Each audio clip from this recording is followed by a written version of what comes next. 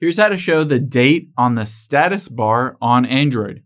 Now let's first just head into the Google Play Store. You need to download a third-party app, but it's completely free.